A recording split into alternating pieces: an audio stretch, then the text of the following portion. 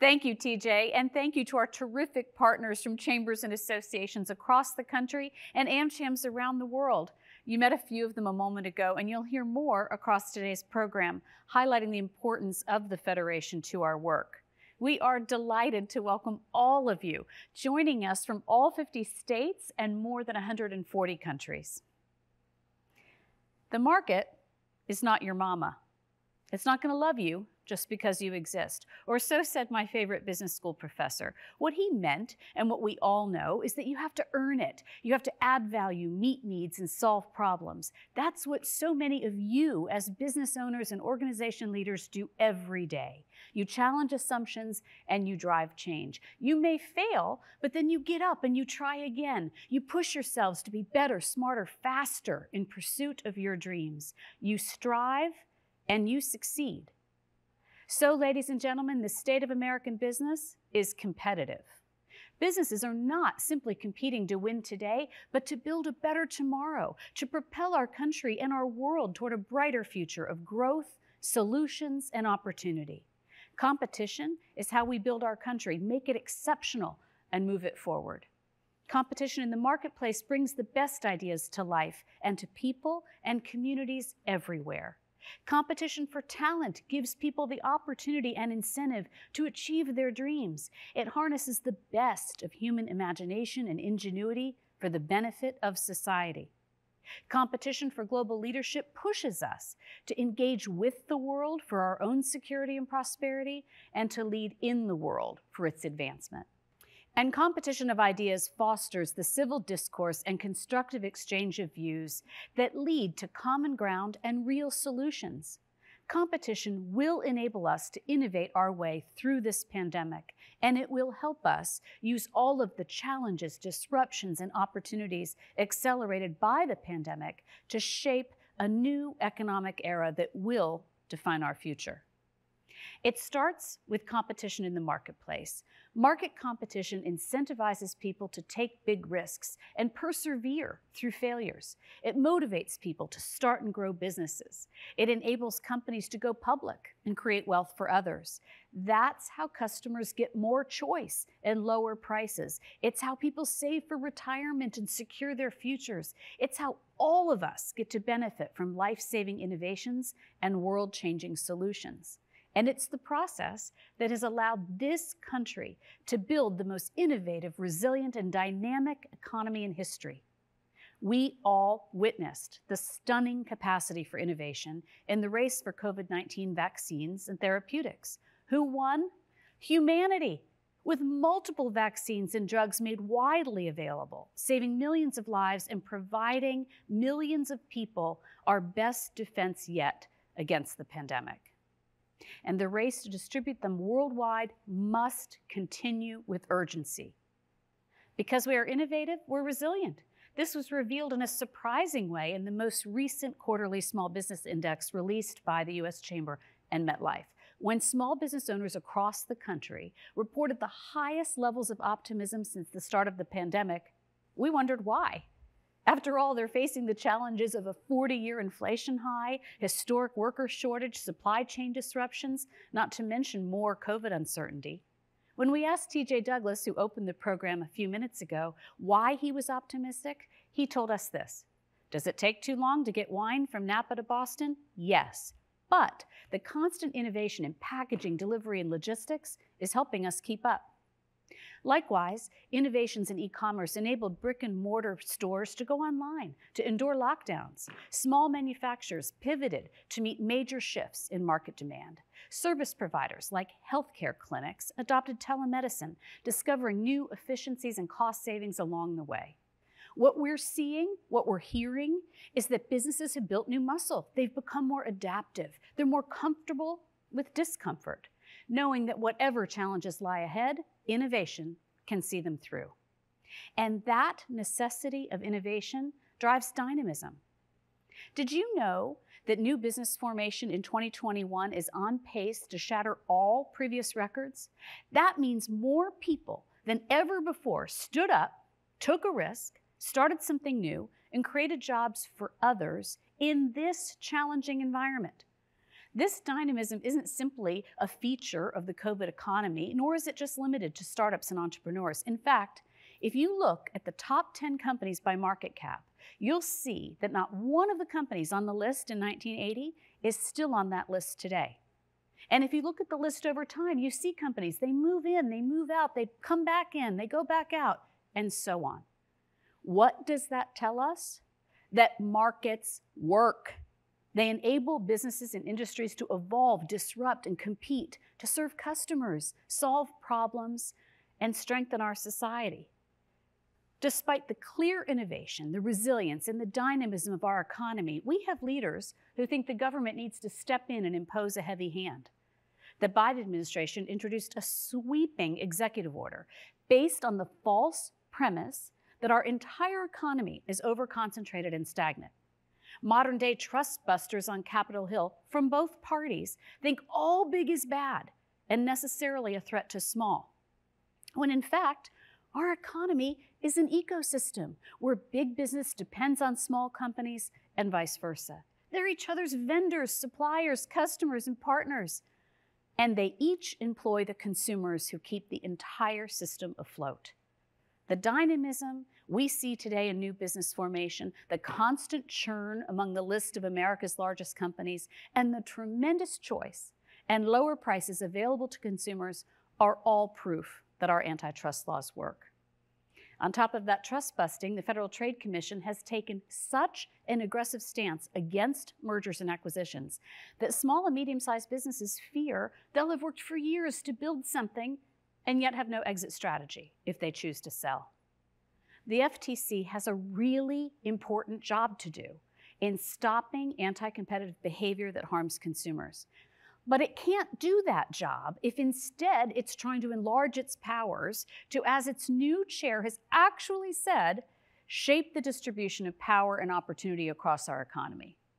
Now, these are just a few examples of the threat of government overreach that now confronts businesses of all sizes and undermines our fragile economic recovery.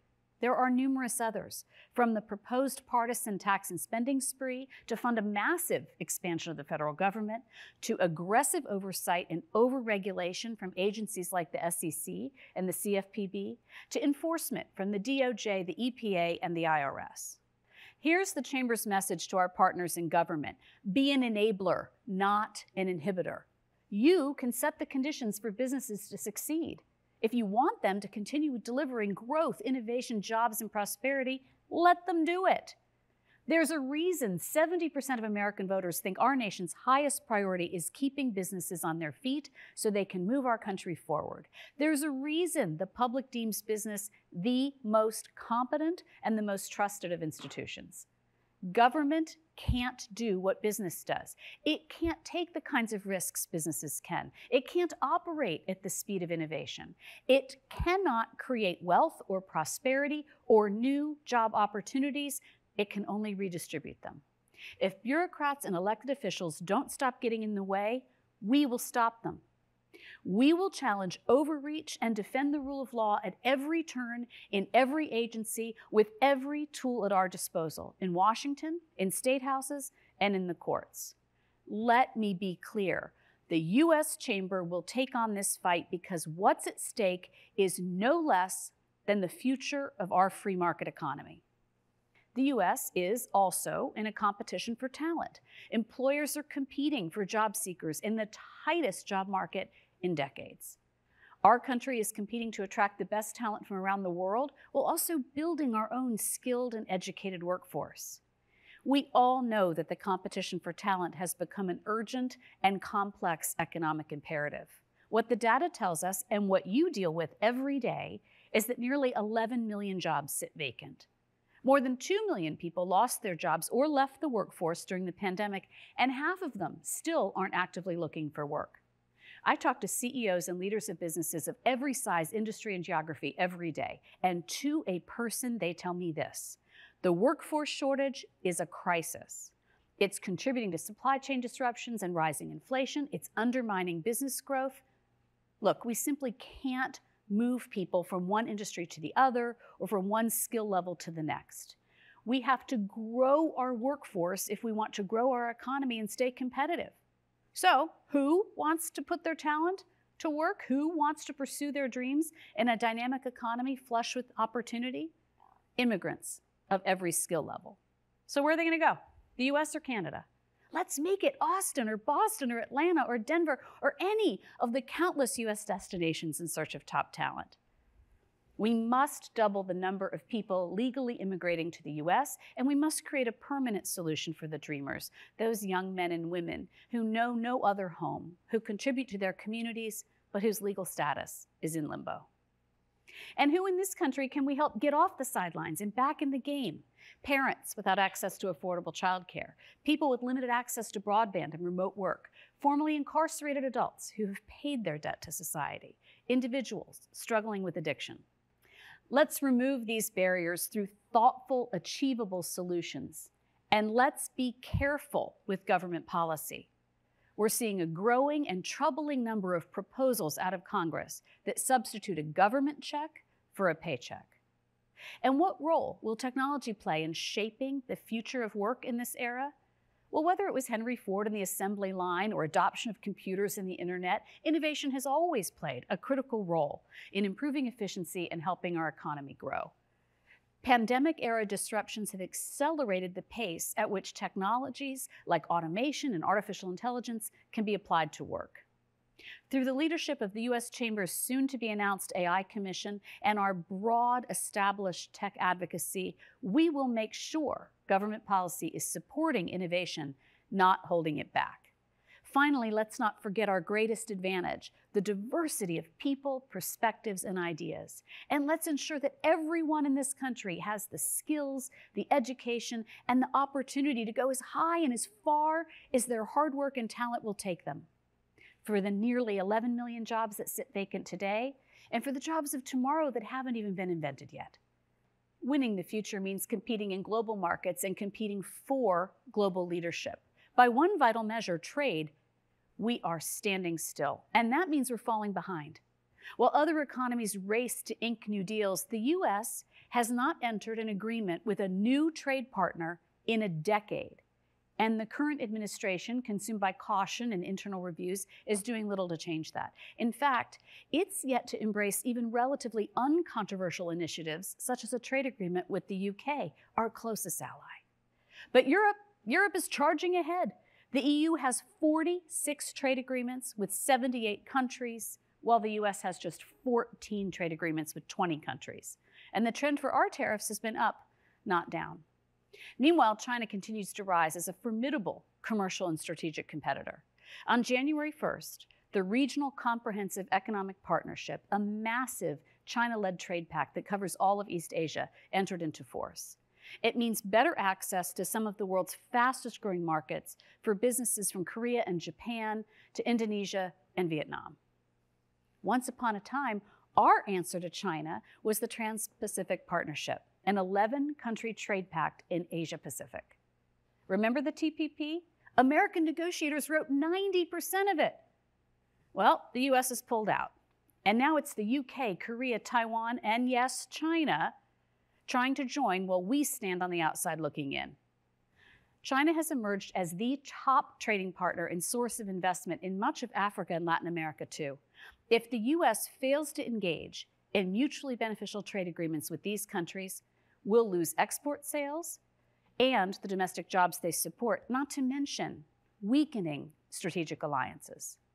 Look, there's no easy answer when it comes to China. We must compete vigorously around the world. We must stand up for our values and security and against unfair trading and regulatory practices. And we must cooperate on critical global challenges such as sustainability and public health. We have to be able to do all three. And doing so deftly will be one of the defining features of American leadership in this era. Opening markets and contending with the rising China are not the only ways our leaders must support American businesses in the global competition for the future. We need a domestic tax code that does not put U.S. companies at a disadvantage, as some propose to do with the highest corporate tax rate in the industrialized world. We need a regulatory framework that supports the private sector-led innovation needed to address challenges such as climate change, which cannot and will not be solved without the ingenuity and investment of American business working in cooperation with our global partners. We need strategies to maximize the security, efficiency, and resiliency of global supply chains while making smart decisions about manufacturing capacity here at home. We need a tough stance on cyber threats, working with allied partners when possible and unilaterally when necessary to deter and punish criminals and their state sponsors. And we are all acutely aware in this moment that we need a global plan, not only to get us through the pandemic, but also to prepare us for the next one. When international governments begin negotiating a global pandemic treaty, as the WHO has pledged to do, the private sector must have a seat at that table. Finally, winning the competition for the future requires a robust competition of ideas. The competition of ideas is alive and well in business. What about politics?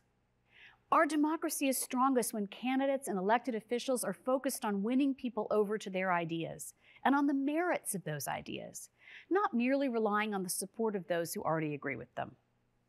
Politicians should compete for public support with their platforms, persuading more voters, and then building broader coalitions to turn those good ideas into good policy.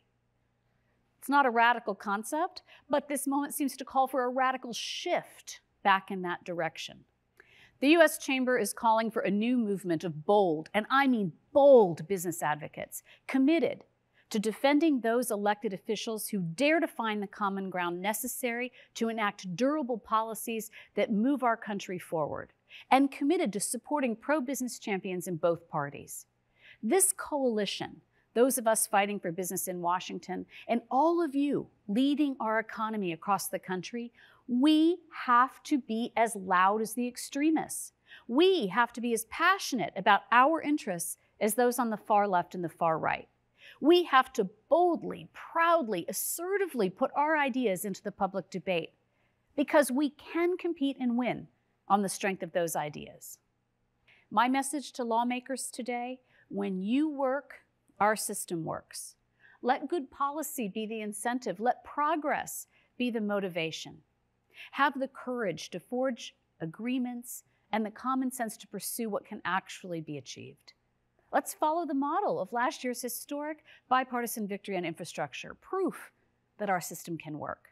My message to the media: you not only provide the biggest platform for the exchange of ideas, you also help form the very foundation of our democracy. Obsessive coverage of intra-party warfare and partisan gridlock does nothing to engender public trust or advance civil discourse. It merely fuels the tribalism across the country that drives the partisanship in Washington. Have the confidence in high-quality journalism and the commitment to our future to cover what's working, what's going well, and what our country needs to move forward. My message to the business community: get louder, more passionate, and less apologetic. Businesses are key stakeholders in this democracy, leaders in this country. The greatest way we can serve America is by succeeding on its behalf and fighting for policies that will usher in a new economic era. And my message to all the citizens of this great nation: let's get on the same side in this competition for our future. The U.S. has enough enemies.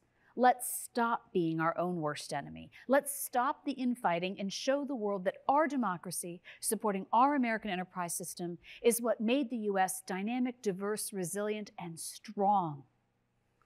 If you hear nothing else today, hear this: the stakes are high. Because this is not just a competition of ideas here in our nation and in our politics. It's a competition of models in the world. And the world is watching. Which one will win the future? Which one will deliver the growth, opportunity, and innovation that shapes a new economic era? The one that's top-down, state-run, centrally managed?